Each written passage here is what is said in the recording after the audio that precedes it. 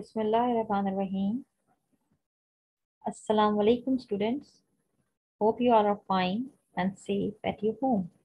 Welcome to the computer class of grade 3. I'm your teacher Fasal Ikram Say. And today inshallah we will be learning unit number 8, Enjoy with Tux Paint. So let's move on for the learning outcomes for today. Yes, you will be learning today about the Tux Paint main screen. We will discussing the undo command. We will also discuss about the save pictures you have already made before and how you can open them. And in the Tux Paint components, the parts of the window of Tux Paint, we will be discussing the help area, the drawing canvas area, and the text box. So let's move to the today's work. So today's work is a book work, my dear students, from your unit number 8, Tux Paint, from your book page number 103. Objective type questions. Remember, my children, this is a book work, and that's number 1 question. Fill in the blanks with the correct words.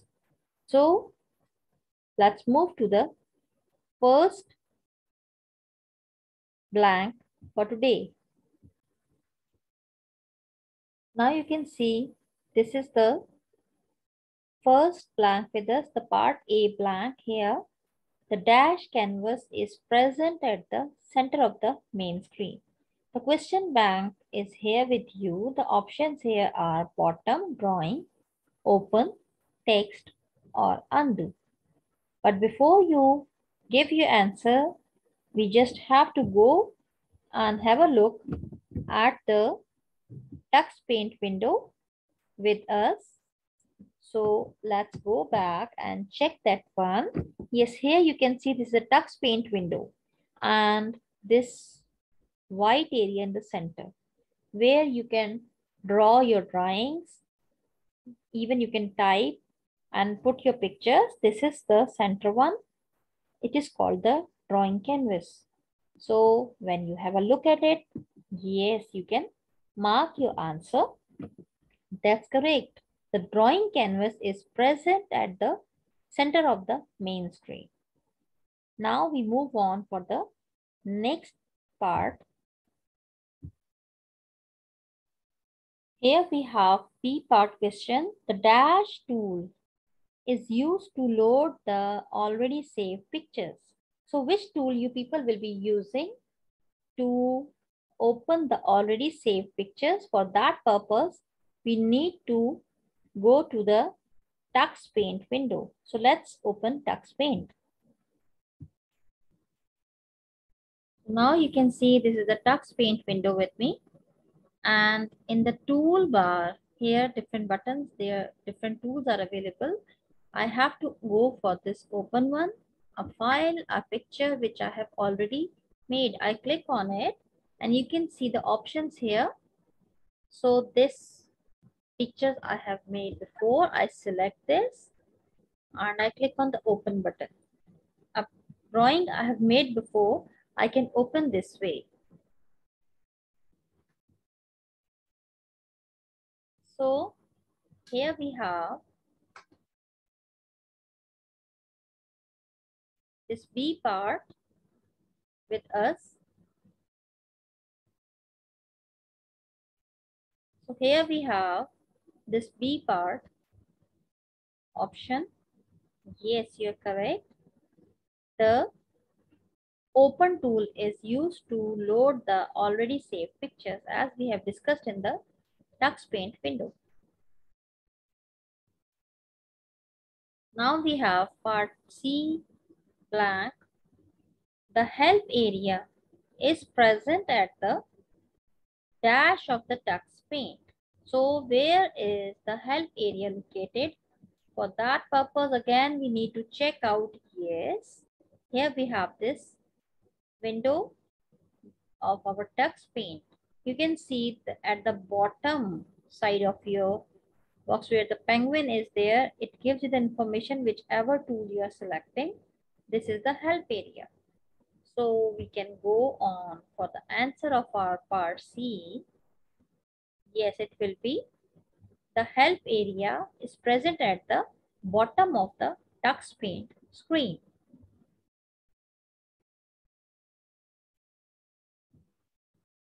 Now we have here part D blank. The dash tool is used to type text and numbers in the drawing area. For that purpose, we have to go to the Tux Paint window. Let's see that which tool allows you to type text and numbers. Now you can see this is the Tux Paint window, and to check out this is the toolbar, and in the toolbars here you can see the A, B, C letter is written. Next to it is the text option. When I click on it, you can see different font styles are here.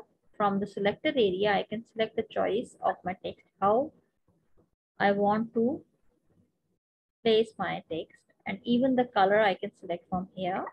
I take the brown color, and if I write over here, you can see I'm writing the text grade and none 3. I have added the alphabets and the numbers as well. So now you know that using the text tool, you can type letters and numbers in your Tux Paint.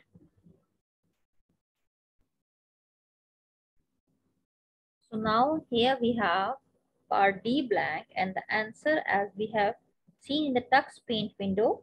Yes, the text tool is used to type text and numbers in the drawing area. Now we move on for the last blank for today. The part D blank is the dash command will cancel the last drawing action. So which command will cancel your drawing action? For that purpose, we will be going to the Tux Paint window. Now you can see this is a Tux Paint window here with me.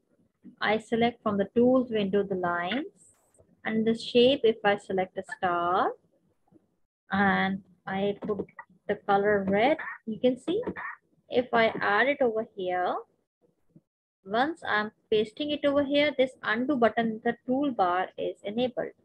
When I select this one, this last star I had added has been removed. But once it is removed, the redo button is able as well. Redo, if I go for, it will reverse the action of my undo command. I select on this, see, I got my star back. This way, you can use the undo and redo option in the Tux Paint. Yes, now here we have the last blank today, and the answer as we discussed in the Tux Paint, to cancel the last action drawing. Yes, the undo command we can use. With that one, we have finished today's work, and have a look at the answer key for today's work. For your 5 of the blanks we have done today, remember my children, this is a book work. Before we end the lesson, let's quickly summarize that we have discussed the Tux Paint main screen. We have discussed the undo command. We have discussed that how you can open the files which you have made earlier in Tux Paint, and the Tux Paint components, help area, drawing canvas area, and the text box. And before we end the class for today, don't forget, yes, it's your Google Classroom quiz time. You need to finish your Google Classroom quiz. Open your Google Classroom and attempt the questions over there. Remember, the questions over there are related to the things we have discussed today. And don't forget to explore new things in Tux Paint. Hope to see you inshallah in the next class. Keep practicing new things in Tux Paint, and don't forget to share it with me. Even you can attach your work in Google Classroom. That's all for today. Allah Hafiz children. Thank you.